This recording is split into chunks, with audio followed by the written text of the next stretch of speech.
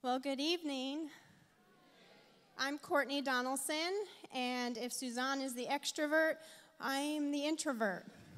So I'm going to talk to you from back here tonight.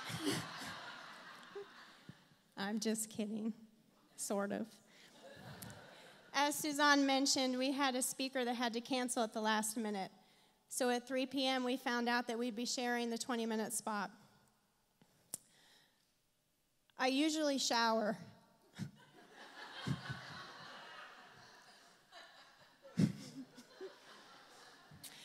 Seriously, though, what I want to share with you tonight is how, through my story, I learned not to let personal judgments and expectations hinder my ability to hear God. Unfortunately, I was one of those people who judged. And to Debi and to anyone else who has been on the receiving end of that, I am so very sorry.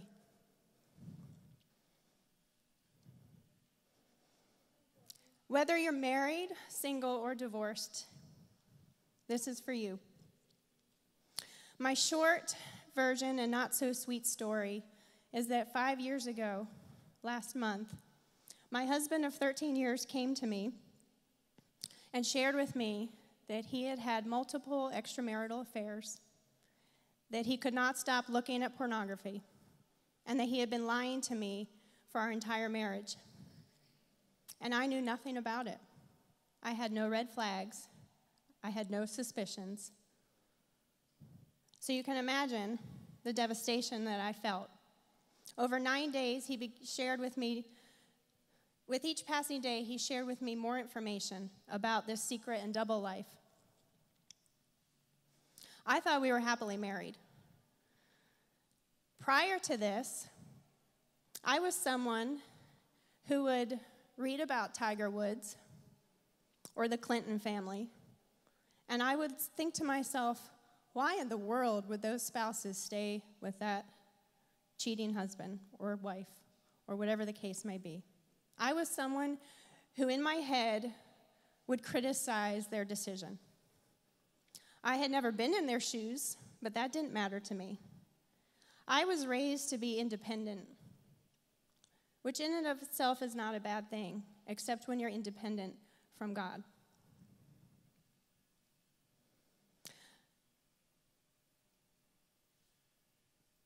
Biblically, I feel like God does give an out for people who share the same story as me and other similar stories.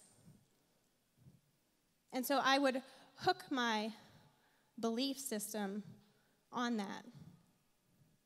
But I was never in those shoes, so I wasn't to know what God was going to share with me when that actually happened to me.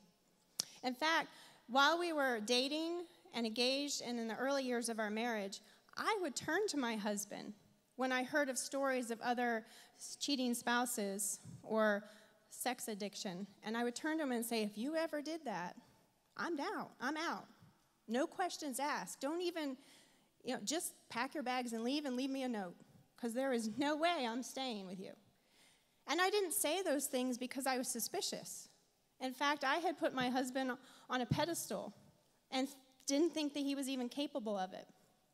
I said those things because I was operating from a very wounded heart from my childhood, a heart that had been abandoned over and over by friends. And so I wasn't judging because I was suspicious. I wasn't threatening him because I had any inkling of what was going on. I was saying those things because I was the wounded one, and I wasn't letting God heal me. Can you imagine what he was thinking? All those years, he knew what his secret life was. Can you imagine what he was thinking when he wanted to share it with me, thinking that that would be the end? Then it happened. The unthinkable happened, and he shared with me that he didn't know how to stop. Everything seemed lost.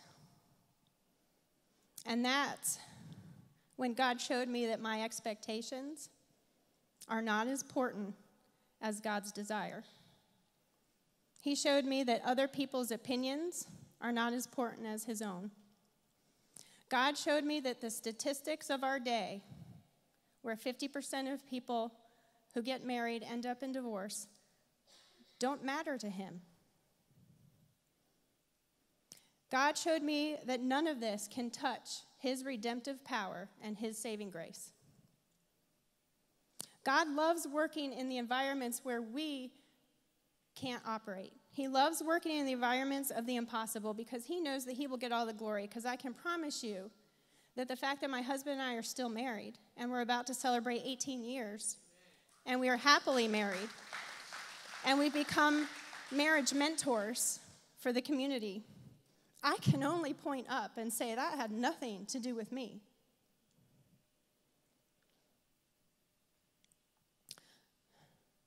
What I did was, rather than look in that moment, in those raw 9 days when he was revealing his secret life to me, all I could do